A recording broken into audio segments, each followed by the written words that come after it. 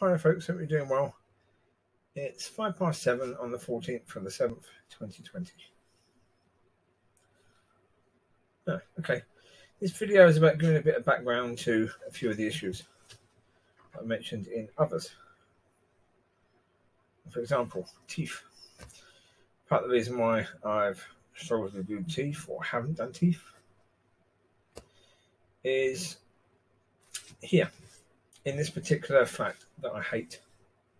Well, I don't hate it, I just don't like it in any way, shape or form. It's a pain in the butt flat. One reason why it's a pain in the butt flat, relevant to teeth, because normally people will brush their teeth in the bathroom sink. When there's pups, you can't do that. The reason is there's such a stupid setup. Because it's a basement flat, there's a sewage pump in the floor of the bathroom that's supposed to take all the sewage up. The problem is it's a really, really poor pump, and my landlord got himself in a situation where he doesn't have any money, so he can't fix anything. One of the problems it has is that if you use the kitchen sink, the bathroom sink at all, and it is pretty much at all, if you have water running in the bathroom sink, the water then starts coming through the overflow pipe into the shower. So if at any point there's puppies in that shower, you can't use the bathroom sink at all. So you have to brush your teeth in the kitchen sink. But the problem is with that, there's a drainer, and you've got plates here, you've got cutlery, and the cutlery bits of the drainer. Yeah, I should put the stuff away. Yeah, of course. But generally speaking, it's easier if it's there. You know, for practicality, you know where it is. There you go. You don't have to go into a cupboard for a plate. Plates on the drainer. There you go. But when you use an electrical toothbrush, as soon as you take the toothbrush out your mouth, it's spraying toothpaste and saliva and whatever else was in your mouth all over the cutlery, all over the plates, all over everything.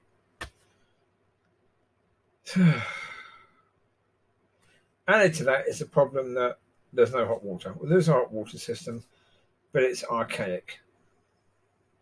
You know, there's one of these hot water tanks in a cupboard in the lounge, but it takes so long to produce hot water, and the water pressure for hot water is so poor. It really, really is. You put it on, and you get probably a tenth of the pressure as you get from cold water, from the hot water one. Good job the flat doesn't have a bath. If it did, yeah, you could be waiting a week for the bath to fill up.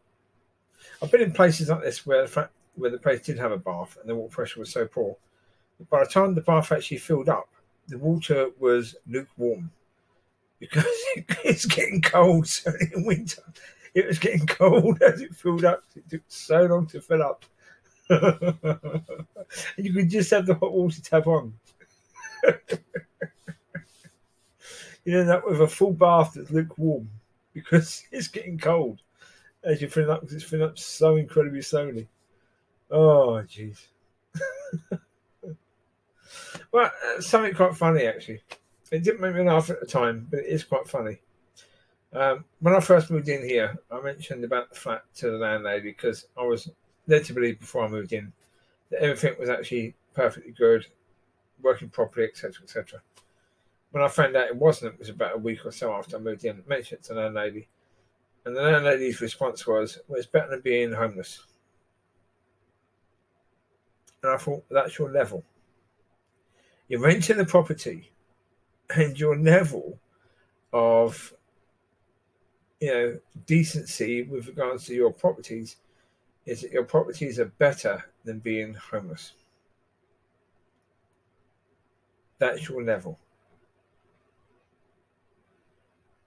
But she was honest. She was honest. That's a certainty. She was honest. It is a bit better than being homeless. Yeah. It is indeed. Well, the reason why I say it's a bit better than being homeless is because I was homeless in the city next over from where I am now. And I had a room there that was basically not much smaller than the place I got now. Not much smaller. And there, yeah, I'm in a situation where really the local council had a responsibility to find me somewhere to live. Problem is, they found me this place. And basically, they said, I've got to move out of that place within a certain time, and they found this place. They said, there you go, there's a place for you to move into. It's in a town over there, but yeah, you can move into it tomorrow. Didn't like it when I first saw it. I said, oh, great, okay, basement flat. You've got someone living above, you've got a neighbour there, I've got to walk through their property to get to mine. That's not ideal in any way, shape, or form. And of course, it's proved to be terrible, because that's the very neighbour whose boyfriend threatened to cut my throat if I ever speak to her again, because I spoke to her about her controlling her dog. Because, well, for example, the other day, I come back with the dogs at night. They were out with their dog. Their dog basically got over Amber, and Amber was submitting to their dog. I called Amber to me. Their dog moved to block Amber from coming to me. And they're just sitting there watching. That's what they're doing. They're sitting there watching their dog harass mine. So, of course, what do you do as a dog owner? You say to the person, excuse me, would you mind getting hold of your dog? Yeah, when I come here. Of course, her response was, well, your dog should be on the lead. Well, excuse me, that area that my dogs walk through is a public walkway. Your dog should be on the lead in that public walkway. And if my dogs were on the lead, what would happen? Your dog would still come to try and harass mine. I would have them on the lead, and if they got into a fight, I'd probably get bit as a result. Because whether my dog's on the lead or not, you're not going to control your dog or supervise your dog in any way, shape, or form. You're just going to sit there watching. So that's why I didn't like the place to start with, because you've got to go through someone else's garden. And even though for the first couple of years it was okay, it got worse.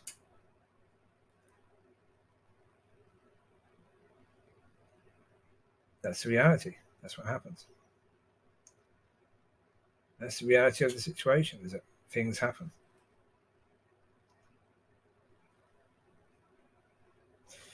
Yeah, 1 second. I'll pause that there. We've got some weird things going on with the electric. I'll just sort that out. 1 sec. I don't know what that was. There was a few clicks and things were starting to go a bit funny. But nothing going on that I can tell. So there you go. Continue. Yeah, as I say, that's the situation with there. It's what it is. You know, it's frustrating. It's annoying. It's, you know, it's part of why I don't like this place. But even if I was in the most perfect environment and I had a front door and a back door, with this basement place, oh God, yeah, awful. Because the size of it, you know, you stand up in here, you put your hand up, you touch the ceiling. It's depressing. The place itself is depressing. It's, you know, squat. Yeah, you open the front door and you've got this great big concrete wall. There's the steps for the property above. And so, yeah, that's, again, right in your face. So, you know, quite a depressing view when you first open the door. And then you go to your bit of garden, and there's a massive shed now built up there that's blocking the sun. So again, you know, yeah, not good.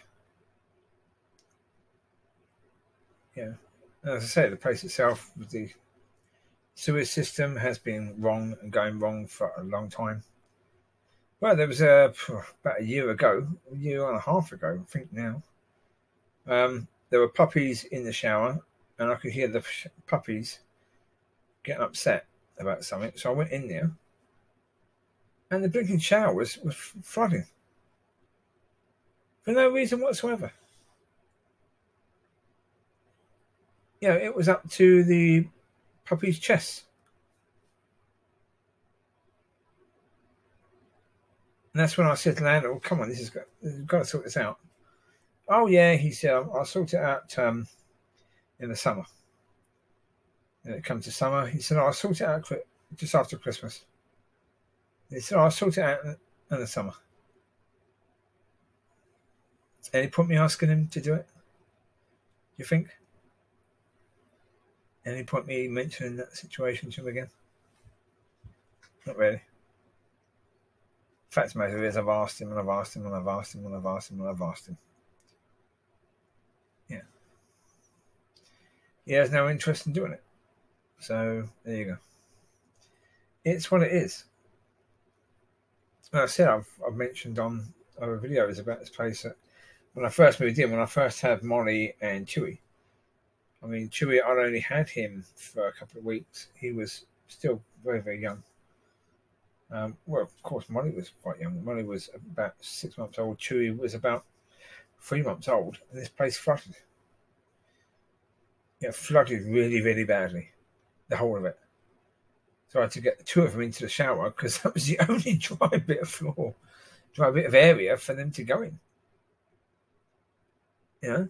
And then the landlord, the one who said it's better than being homeless, she just said that she expected me to take everything out of the flat, to take the carpet out into the upstairs garden to dry out, and then put it back and then put everything else back in. I mean, the fact that we would have taken the carpet a couple of days to dry out, I'd have no bed in here. I'd have nothing in here at all because everything has to be taken out. Crazy business. It's just insane. You know, the situation. But this is the conditions that people are expected to live in. You know, and you're counted as, you should be seeing yourself as blessed because you've got somewhere to live. Oh, really? No. No. I understand it. You've got people in worse situations, and those people shouldn't be told they should be counting themselves blessed because there's people worse off than them. Simple. Stop telling people they should count themselves as blessed. Stop it. Yeah, nobody should be telling anyone that they should count themselves as being blessed because there's people worse off. Yeah, you can certainly look at the fact there's people worse off and think, well, okay, you know, things could be worse. Well, that's true. Of course it is, yeah. Things could be worse. But things could also be so much better. And yeah, that's true. Absolutely, that's true. And as a child of God, where God loves his children and wants to bless them, you know, things shouldn't be as bad as they are for some people. I can't mention myself in that because if God has leaving me here for me to learn something or, you know, whatever, then I'm here for a reason. Other people might be in their situation for a reason. But again, stop telling people they should feel blessed for being in what they consider to be a bad situation. Yeah. As I said, you can't try and put yourself in someone else's shoes, so you don't understand their outlook. So if they think it's a bad situation, it is a bad situation. Okay? Simple. It might not be to you, but it is to them. Now, you tell them they're wrong, it means you're calling them a liar. So don't call them a liar. Just accept it's a bad situation. Your level of what is counted as bad or good is different to theirs. So just, you know, but you saying that a situation is good, would it be wrong or right for them to say, that's not good, that's terrible?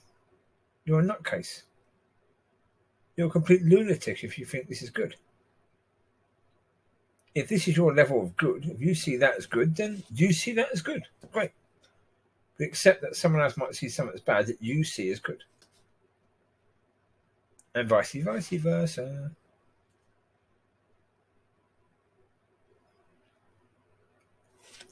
Something else. Bit of background that I'll share. It's sort of background, but it isn't, but it is, but it isn't. That sort of thing. Notice the other day, I looked at, I was doing this audio Bible and did Matthew 1, 2, 3. I think it did the first 3 chapters of Matthew.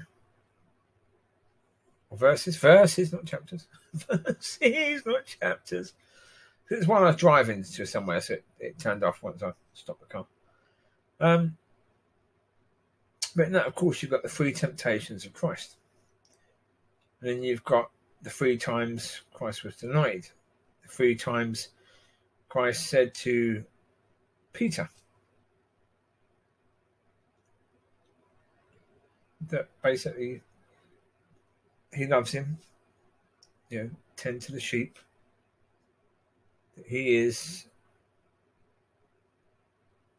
forgiven. Yeah, that what he did was what he did. That's cool. God knows his heart. So yeah, there's a lot of threes. You've got a Trinity is a 3.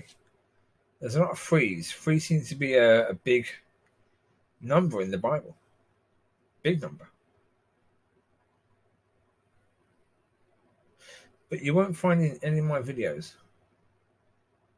me trying to give an explanation for the 3. For why 3 is such a big number. I don't know. I don't know. So I'm not going to try and come up with some opinion and write a book about it so I can make money.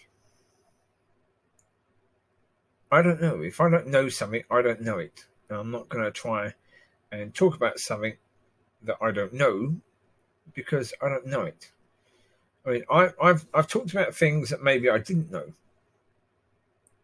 but I believe that God has given me an understanding on something that may not have been true in the end. There will certainly be, before my time is up, there will certainly be things that I say, believing it was God when it wasn't. That's going to happen. Because we're human, we're going to make mistakes. But I'm never going to intentionally try and talk about something as if I've got something from God if I don't believe I have. Because that's just wrong.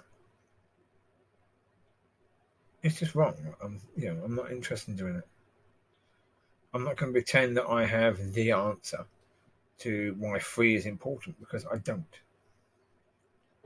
I mean, you've got maybe 1,000 or so books written on that subject. And I doubt that any of them are right. Well, there may be 1 or 2 are, I don't know. Maybe 1 is, and other people have copied it, so that's maybe why 1 or 2 are right. I don't know. But to me, it's important. Sometimes I waffle. That's a given. Sometimes I will waffle, so I will mention things and I will go off topic and then hopefully come back onto topic. Yeah,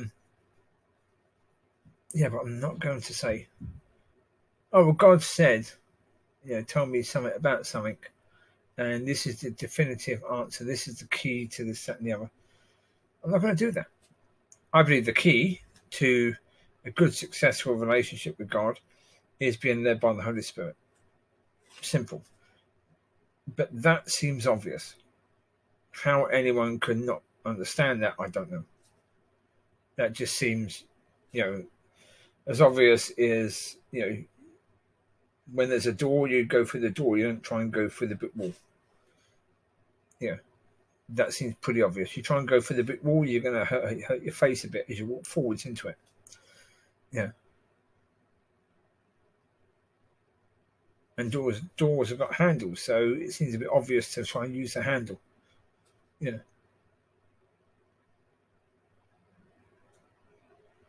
Of course, when you've got these clever doors nowadays, you might not have a handle. But again, you look around it, don't you? You try and study it and work out, okay, how does this thing open? You know, just try and walk into it time and time and time again. That would just be blinking stupid. But that's why, to me, yeah, being led by the Holy Spirit, which is God, would help you to have a good relationship with God and to have a functioning relationship where, you know, you can get to the point where God can use you in a mighty way. That seems obvious. Doesn't seem to be complicated. Doesn't seem to be anything that needs an awful lot of explanation. That just seems, okay, there you go. Pretty obvious, really.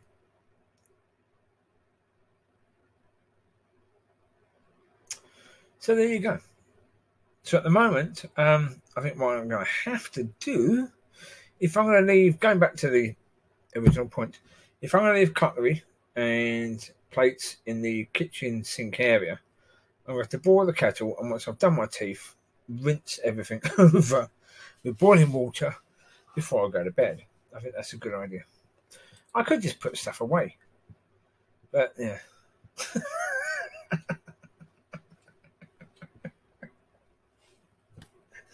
Oh, dear. Oh, I'm who I am. I am. Yeah. Yeah, there's practical solutions. Just putting stuff away would be a practical solution. Yes, of course. Of course it would be, yeah. Going on in Leicester, but 1 second, that thing went off. Sorry, that was a video talking about slave labour that was supposed to be an open secret of around 10,000 people working in slave conditions in Leicester. I did a video on that previously, so you can go and watch that if you wish. Yeah, there's been a few things come out in the last couple of days about that, where apparently everyone knew, and the person local to the area, the MP, has said that he spoke to the government on numerous occasions saying these factories need to be dealt with. Whereas other MPs in the area have said, well, no, he didn't. So that's going to be interesting. One says you did, the other says you didn't. No, you didn't. The other says, yes, I did. The other says, no, you didn't. Yeah, that carries on for a while. Let them carry on. In the end, it is a problem. You've got people that have been brought in intentionally, or who are here, but on a visa where it says they can't work. So these nasty people get them to work at these factories for way below minimum wage, way below. And the only reason why this has come up is because that whole area where this is all going on suddenly had a massive rise in COVID-19 cases.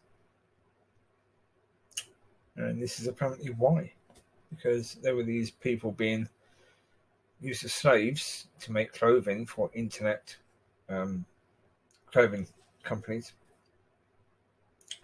who were being basically forced to work during a time when everyone else was locked down because of the virus.